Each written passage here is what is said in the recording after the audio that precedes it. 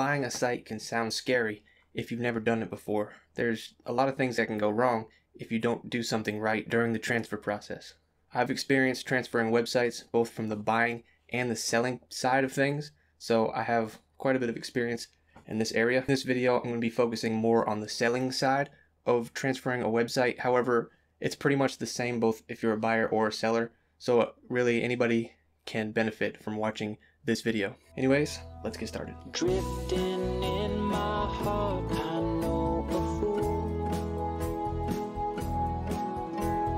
Lying ain't my only golden rule. I bought a website on Flippa about a year ago for $1,038.98. Since then, I've spent about $72.85 in content, so all in, I'm in at about $1,111.83. Since I've owned that site, it's generated me $154 in passive income. I ended up selling the site at $1,600.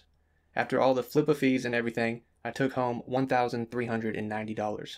That means in total, this website has earned me $432.29 in 1 year off of a $1.1 thousand investment. So in total, that's about a 38% return on my money in only 1 year, which is really not that bad. That's actually pretty good. So the process of selling a website on Flippa is actually a lot simpler than you might think. The only downside to selling on Flippa, rather than selling on a website like Motion Invest, is that you have to do the entire transfer process yourself. I bought a website before with Motion Invest, and all I had to do was give them my information to log into my account, and they did everything else for me. Unfortunately, with Flippa, you're all on your own. That being said though, the reason why I went with Flippa and not Motion Invest is because I think you can get a lot more money selling your site on Flippa because of the bidding mechanism. So I had about 10 or 12 bidders on my website, and because they were fighting over purchasing that website, I really think it drove up the price up to $1,600 when the website itself was only making like $20. It really shouldn't have sold for over $1,000. The competition, supply and demand, is why I got such a higher multiple. I think total that would be like a 60 times monthly multiple or something crazy like that. So I got a really good price.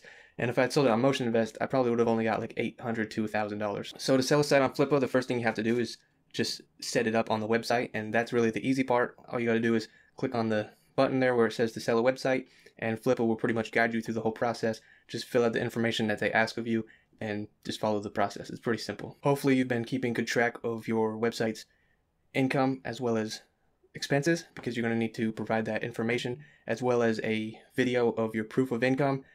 And for that, I just took a bunch of screenshots from my Amazon and my AdSense and my Ezoic back to about a year ago.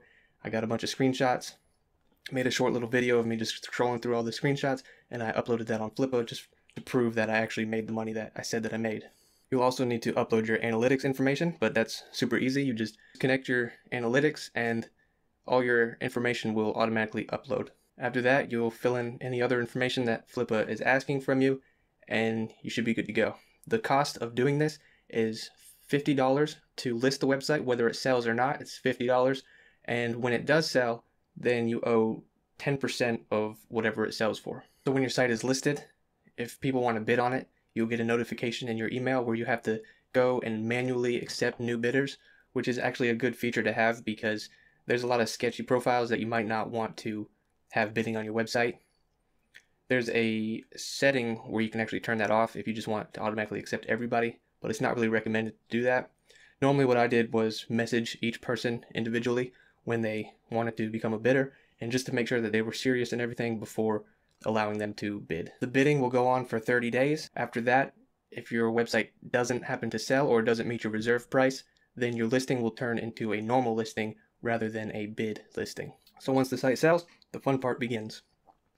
Immediately after the sale, you'll need to set up your escrow account, and you'll want to make sure that the buyer sends the funds to escrow and the funds are secured before you do anything else. So once the funds are secured, you should get an email, and here's what you need to do next. You'll want to send the domain to the buyer, so you'll need their registrar information. You'll probably need an authorization code from them, or each registrar is a little bit different, but it's pretty simple. Just find the transfer section in your registrar, and it'll tell you everything you need. You'll probably need their email, but if you're sending your domain to the same registrar, like a Namecheap to another Namecheap, then all you need is their account information. But if you're sending it to different registrars, then you'll just need their email, and you'll send it to them that way, and then they'll just have to go through the process. So the next thing you want to do is get a backup file of your entire website. So for that, I used the plugin backup/restore. Then I sent that file to my Google Drive and I shared it with the buyer. The files will need to be uploaded to the buyer's hosting account, and they'll need to create a website to host those files on, and they'll need to point the domain to that website. To make sure everything goes smoothly, you'll want to make sure the name servers are pointed to their hosting account, and you'll want to wait at least 24 to 48 hours because that's how long it normally takes to propagate. And you want to do all that before transferring everything, just to make sure everything goes smoothly and you don't have any problems. And then after that, you can go ahead and give the buyer the analytics information, give them full admin access, and just give them anything else that they might need that comes with the website. The buyer will need to contact Ezoic if they want to set that up, if that's part of the deal. They'll also need to apply to AdSense, and they'll have to add their own Amazon affiliate or whatever affiliate programs onto the website. They'll need to get their own code and swap those out for their own. So more help with Ezoic. Here's an email that they sent me when I told them that I was selling my website. They said in order to remove the site, integration will need to be removed. Just to keep in mind, there may be some time where ads will not be displayed on the site throughout the transition. Once the site is removed, the new owner will sign this up and will have to undergo the review and setup process. Though, since the site has already been approved, it shouldn't be any issues. Then here's another email from Ezoic that just explains what the buyer needs to do. So first, they need to upload a .text file on their site with the exact phrase. So here's the phrase. I'm sure it's going to be different for each case is going to be a different code. Let them know where the URL is located and they can move forward with the process. The other thing that you have to do is remove the integration from Ezoic. So you want to point the name servers away from Ezoic and towards the hosting account instead. The new owner will then need to open a separate ticket, and they can do this via their knowledge base at support.ezoic.com. Then they can help them add the domain to their account and transfer the placeholders across the domain in that account.